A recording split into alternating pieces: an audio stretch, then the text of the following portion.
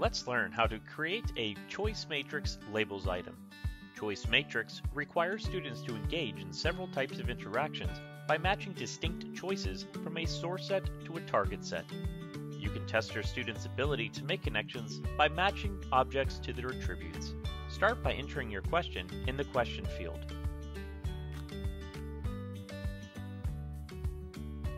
Next, give your row headings. In this case, I only need 3 options, so I'll go ahead and remove the 4th option. If I needed to, I can always add that choice back here. Now, we'll put in our column headings. I'll add in a new choice and scroll down to enter in my correct answers. Now that I've created my item, it's time to go to preview mode to see it from the student perspective. Finish up by going to metadata and choosing the appropriate standards for your item. Clicking the Publish button to make this item available for assessment use.